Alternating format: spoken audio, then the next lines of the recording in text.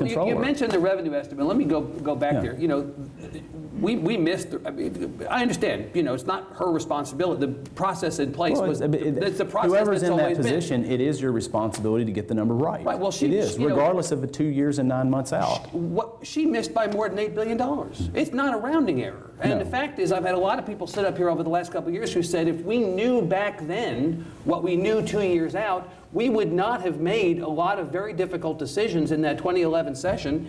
I had a chairman of finance, Mr. Williams, chairman of appropriations on the House side, Mr. Pitt, said to me, if we had known what the revenue was accurately 2 years prior, we wouldn't have cut public education to the degree that we did. Well, you had a lot of people tell you that if we had accurate information, the world would be different. I can tell you, as a member of the legislature, the 2011 session was a very miserable time. It was a rough time. It was a very rough time dealing with the budget and the finances. And so therefore, absolutely. Wouldn't you have preferred to have an accurate number?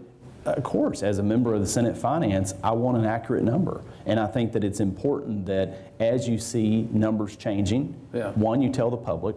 Number one, we have to take that agency in that particular area, revenue estimating, and we have to look at the models that they use, because those of you that may not know, we use economic modeling. And then we try to tweak that modeling to adjust it to Texas.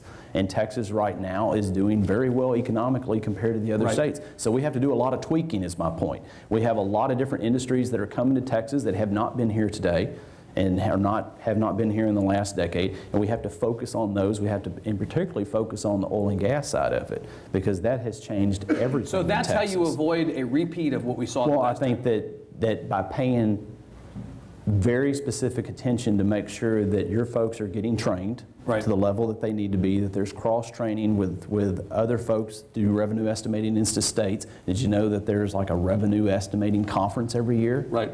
We hardly send anybody to it. And I don't think going to conferences solves everything, but my point is you understand what are trends and issues, and that is very important. But as the controller, you have to make sure that you're asking every single couple of months, 6 months, what are the numbers, what are we at today? And if you see the things changing, yes, the legislature has already left, but good, bad, or indifferent, you don't come back around, same as back in 2003 when I first got in the legislative session. I won my Republican runoff in April, and I remember back then, I remember like it was yesterday, that we were told that revenues were going to be flat for the 03 session in 02. And then somewhere probably around, I don't remember exactly, October, no, sorry, it's not zero, it's not flat, it's a $5 billion hole. Wow. Then we got into session, boom, January, nope, number changed again, it's $10 billion. Right. But it's better to have that information than not. Yes, but it'd be better to have the information and not, one, if you see a trend line coming, you need to be much more ahead of it. So your commitment then, if you win this office, is to be much more in regular communication with the legislature as these things change. And to make sure that we completely reevaluate how we do the revenue estimating in that division to make sure that the tools, the equipment that the staff has, that we're paying the attention to it. Because, you know, if we have, say, $6 billion revenue estimating number that's off, $6 billion is a lot of money. I can't even begin to imagine not as much as $8 billion. Not as much as $8 billion. Right. But what is that in comparison to the overall budget for 2 years? Well, 3 and 5%. But 3 and 5%, when you're dealing with that amount of money and you're dealing with public education and higher education, those are very real issues. Whether you're dealing with criminal justice and whether we make sure that we have drug diversion programs or other programs, when you cut those, then programs that are working, we need to make sure that we focus on them and don't have higher costs for taxpayers later. I need to press you on what you said earlier. You know, well, this is the process. We know it's every 2 years, and you know, we're not going to bring the session back in the even numbered years to relook at it. Why not?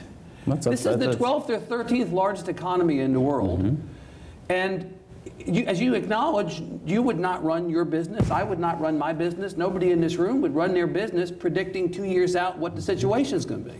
Why not look at doing some kind of a midpoint? Well, you can ask the next governor that question.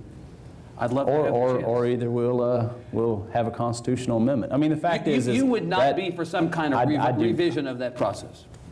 If there is obviously, if there is a significant number difference and the governor wants to call us back into legislative session to address it, same as we've been in for school finance or other issues, but I do not think in any shape, form, or fashion that we need to be a state that comes in every legislative session every 2 years, every single year.